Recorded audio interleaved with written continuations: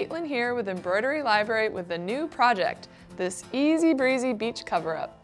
It stitches up fast with light and open summery designs. Here's how it's done. To get started, cut a piece of knit to 40 inches wide by 76 inches high. To adjust the length of the cover-up, adjust the height measurement of the fabric. At 76 inches high, the cover-up will be about 38 inches long when it's completed.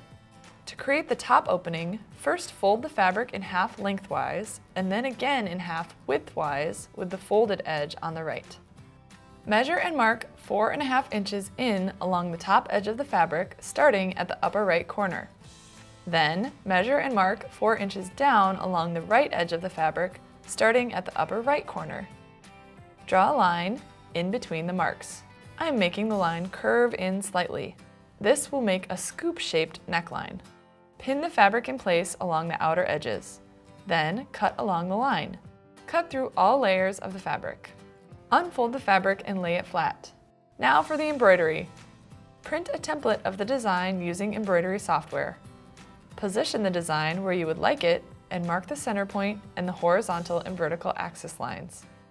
Turn the fabric over with the wrong side facing up. Spray a piece of cutaway stabilizer with temporary adhesive and smooth the stabilizer on the back side of the fabric. Hoop the fabric and stabilizer together by aligning the marks on the fabric with the marks on the hoop. Attach the hoop to the machine and load the design. Move the hoop so the needle is directly over the center point on the fabric. Embroider the design.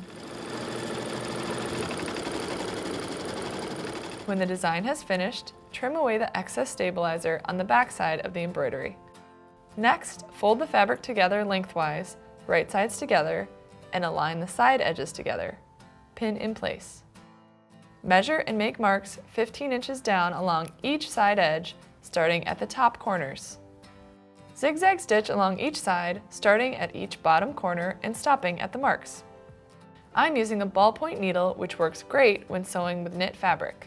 Sew about 1/2 inch in along the edges of the fabric.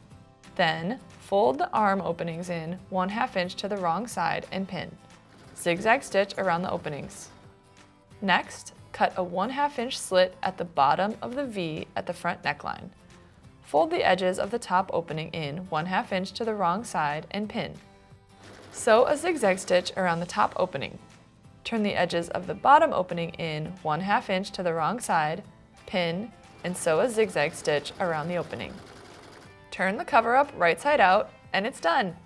This cover-up is a fast and fun addition to your summer wardrobe. Here are some other great ways to add embroidery to summertime fun. Embroider light and colorful designs on cool and comfortable knit garments like t-shirts and dresses.